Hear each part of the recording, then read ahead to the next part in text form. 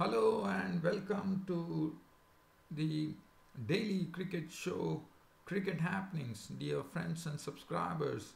Well, you might see the enthusiasm might be lacking in this show of mine today because basically I'm a bit under the weather with having some ear and throat problems where I'm having a bit of a pain as well on my ear and my throat.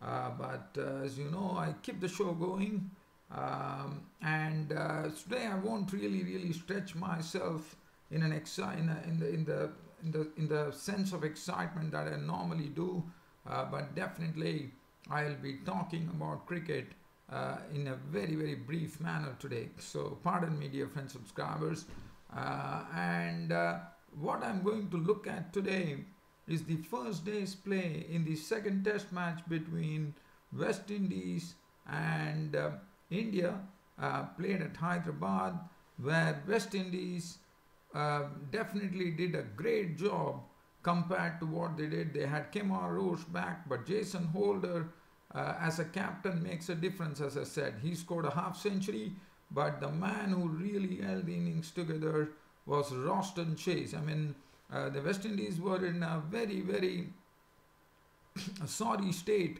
at one point of time, but it was Roston Chase who, along in the company of Jason Holder and Shane Dowrich, rallied West Indies to a score of 295 for 7 at close of play, with Roston Chase just too short of a century, which probably should be either his second or third century against India.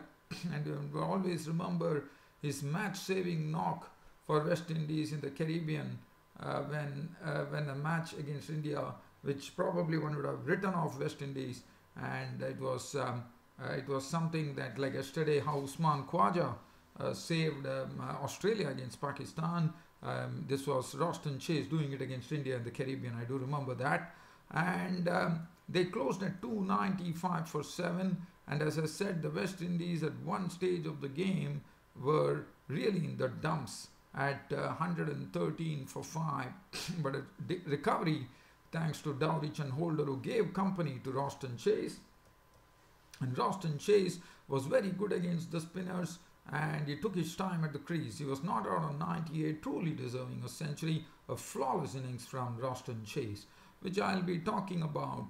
And the next thing which I'll be talking about is the second T20 match which happened between Zimbabwe and South Africa, where South Africa won the T20 series, as Zimbabwe, even though they did a good job, I thought, but they themselves were restricted by the South African bowling to just 132 for 7 in my reckoning.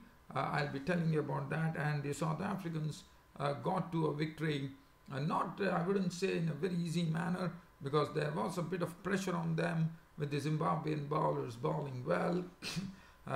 But finally it was South Africa the victors against Zimbabwe in the second T20. And also the second one-day international ODI would be starting. As you know, the first one was rained out. And just to go back to the Zimbabwe-South Africa match, which was played at Potchefstroom, Zimbabwe making 132 for 7, and South Africa won the match by 6 wickets, which I will have a brief look at.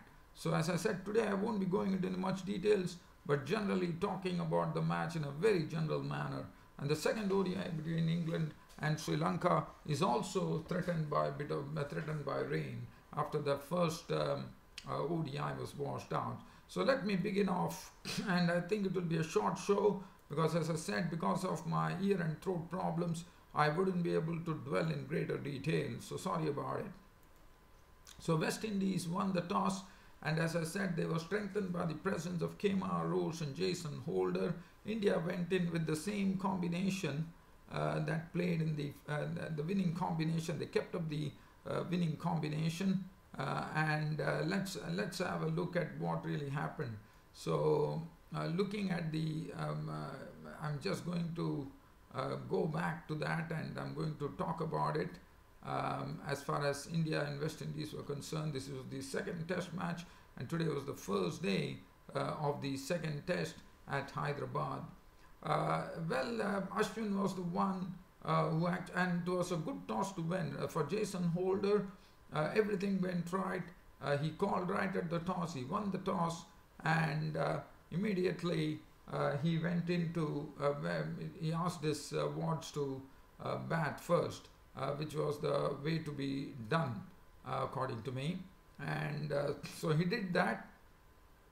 And Ashwin was the one who actually drew first blood for India with the wicket, I think, was of Kieron Powell.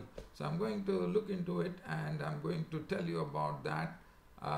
In the meanwhile, I'm trying to see as to what really is going on. So, as I said, West Indies really struggled. Some very good reverse swing bowling from Umesh Yadav, and the spinners also ruled the roost, with Kuldeep Yadav befuddling the West Indies batsmen with a lot of googlies, where he actually snapped up his wickets.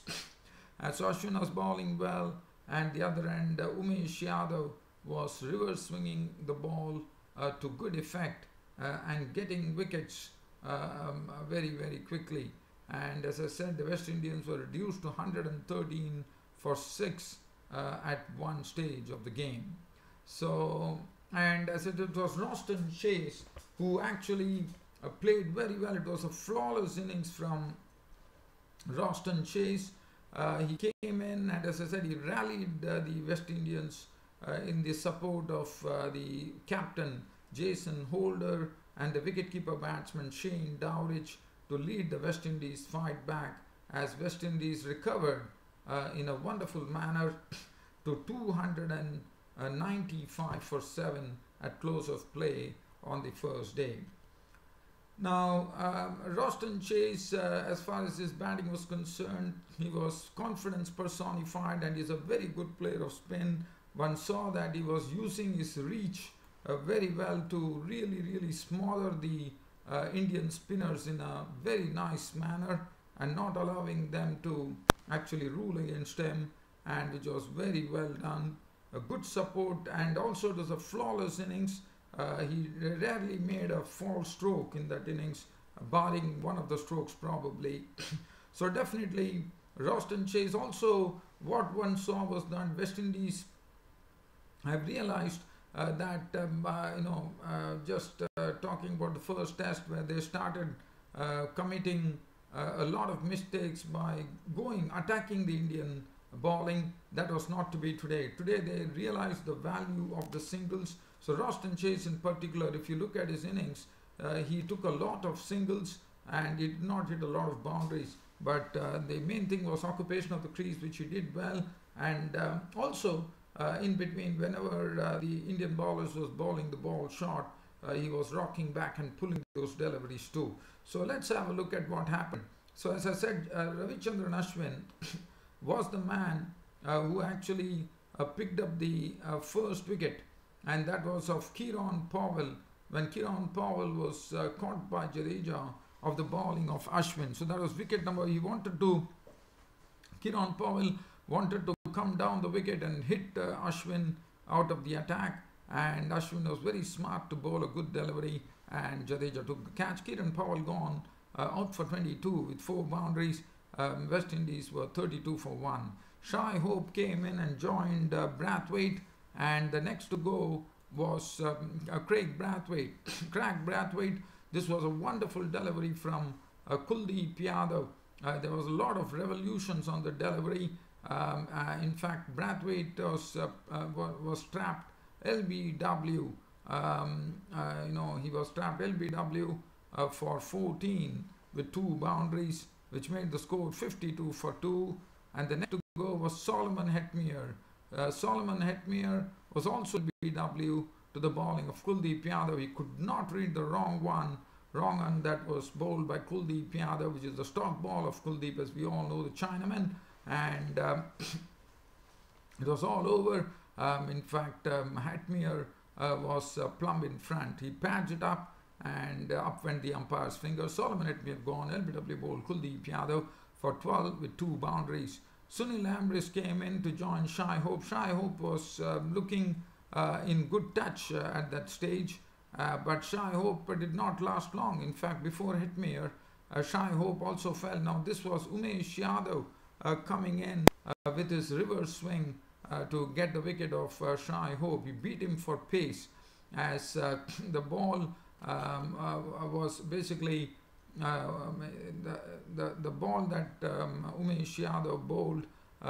He was got the ball to actually seam in, and with the late moment, Shai Hope was trapped in front. LBW bowled Yadav for 36 with 5 fours, 86 for 3, and then Solomon Hetmyer went 92 for 4. Sunil Ambris was also a victim, the third victim for Kuldeep Yadav, and this was another wrong one where Ambris was trying to hit Kuldeep Yadav over the top, and it was all over. This time was caught by Jadeja at cover region, 113 for 5, and the West Indian innings looked like going in the same vein as the first test match. But Roston Chase came in, and Dowditch gave him good support to actually push on the to actually go and push on the score to from 113 they recovered to 182, but only just, one could say, because it was a partnership which added 69 runs, and Shane Dowditch and Umesh Yadav came back, and he struck by breaking this partnership when Shane Dowditch was LBW bowled Yadav, and this was some reverse swing for Umesh Yadav, and he took Dowditch LBW for 30 with 4 fours and 1 6. But Roston Chase, as I said, he was doing a good job. He was doing very well with the spinners. He had a long stride. He was smothering the spinners' deliveries very well, and he was doing a fantastic job. As Jason Holder, the captain, joined, the score ran 189 for 82 for 6.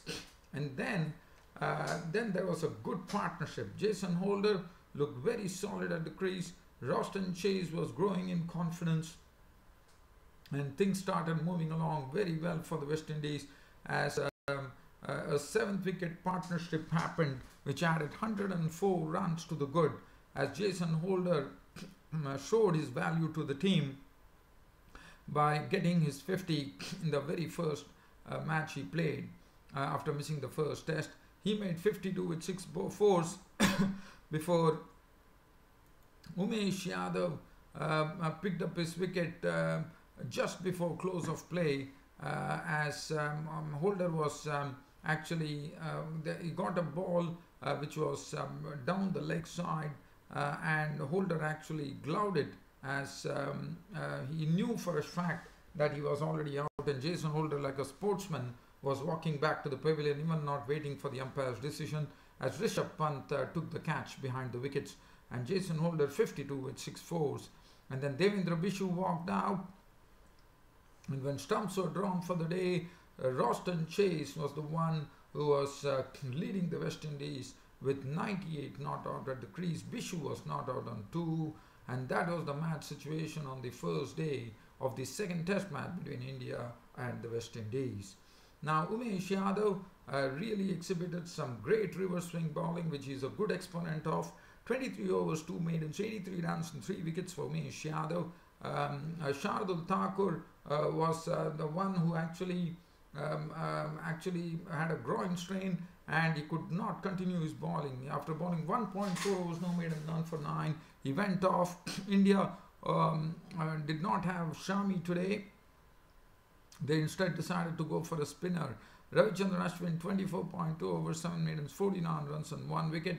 Kuldeep Yadav 26-2, 74 and 3 wickets. And Jadeja was wicketless, 20 overs, 2 maidens, none for 69.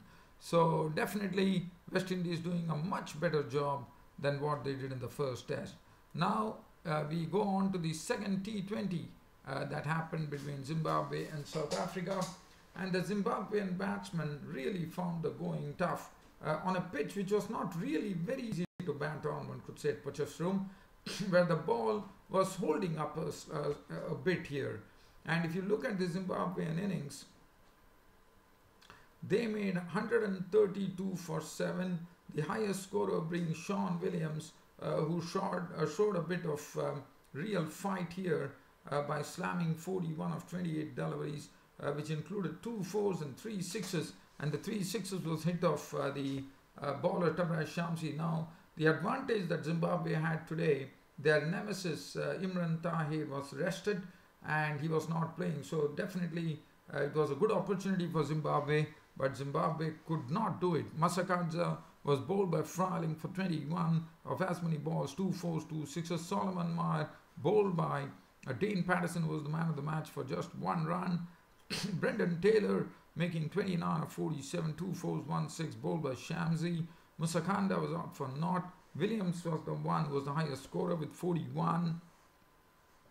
Peter Moore made 9, Chigumbura 6, Chisoro not out 14, Mawuta not out 7, and 132 for 7 was never going to be a good score. Lungi Giri was costly today. He was the one who was targeted today. 4 overs 2 for 36. Patterson got the man of the match award, bowled well. 4 overs 2 for 22. Robbie Freiling 4 overs 2 for 20. Philukwayo was economical. Philukwayo was the pick of the bowlers. 4 overs for 15 runs for Philukwayo, the all-rounder. Shamsi 4 overs 1 for 37.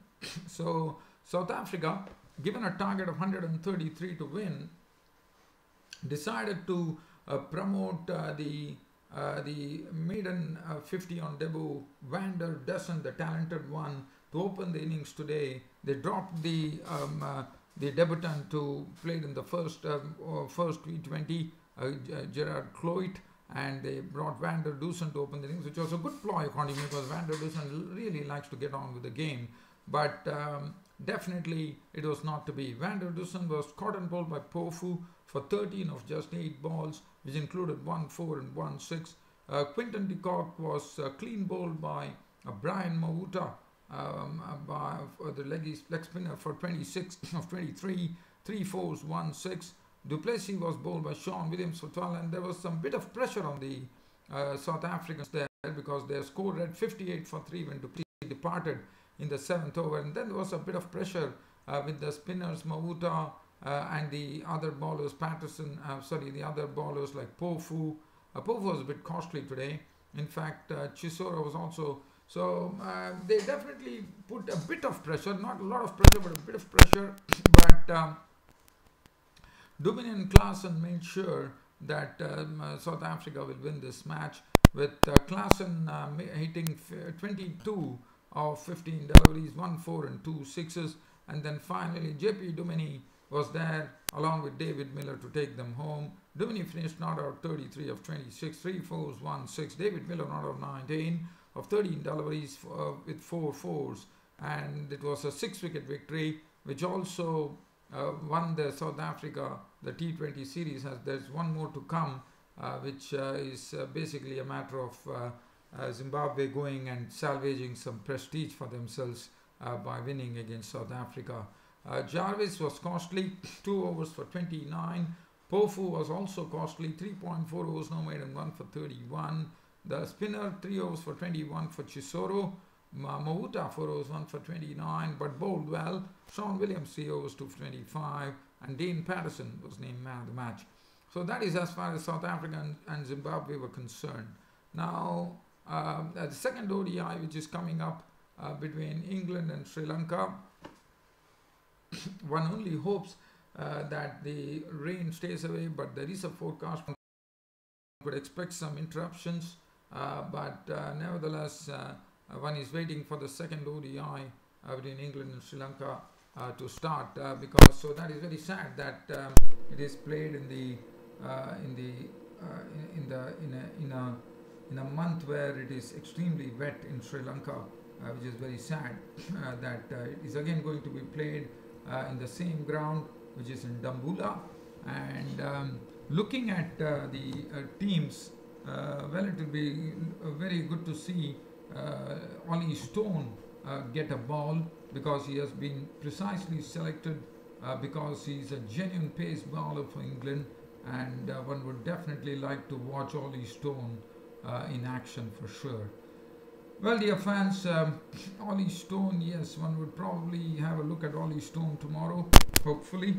I'm really looking forward to see how Ollie Stone bowls, because a lot of things have been talked about, that he's a very genuine pace bowler. It'll be interesting to see when he's really released to bowl against the Sri Lankans. And other than that, I'm not going to do any pre-preview. As I said, my ear and throat is not something which is really cooperating today, unfortunately. But as I said, as this is my daily cricket show, I love to do it, and I'm here just because of you, dear friends and subscribers, to come and talk on this game of cricket today. So I'm not going to say whether I hope you enjoyed the show, because that is something I can understand. There's not been really much enthusiasm on the show, but nevertheless, all the loyal subscribers and friends of mine who definitely would be watching my cricket show, it all goes to them, and also to people who also from time to time watch my cricket show. Well, dear fans and subscribers, it's about time for me to bid you all a very good night. Thank you.